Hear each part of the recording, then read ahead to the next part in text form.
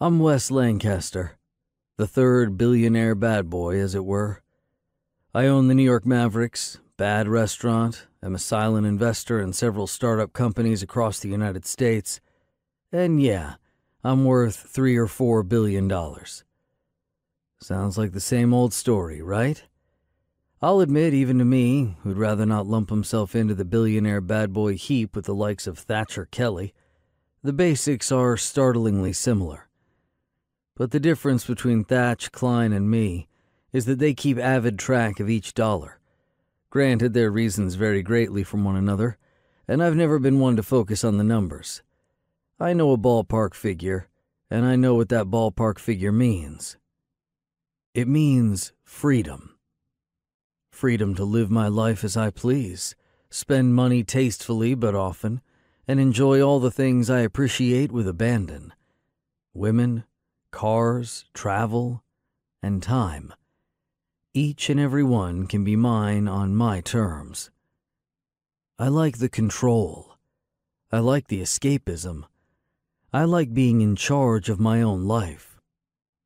Money may not buy happiness, but it definitely buys opportunity. For me, that opportunity comes in many forms, the most notable being my ability to live the dream of owning a National Football League team.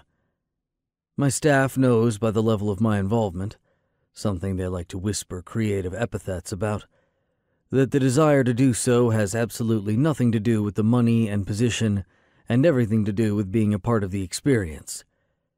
I've overheard the very technical description of annoyingly present more than once.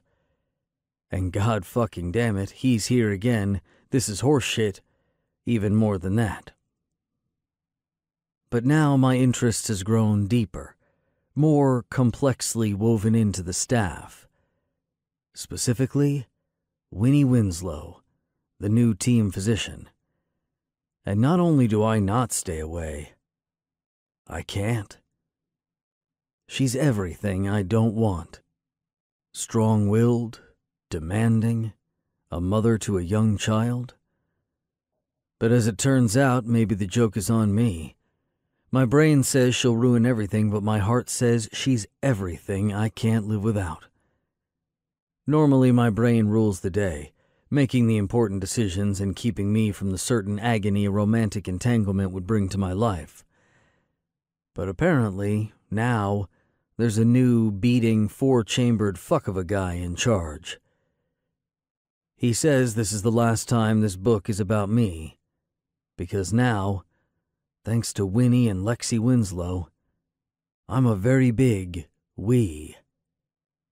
This is us.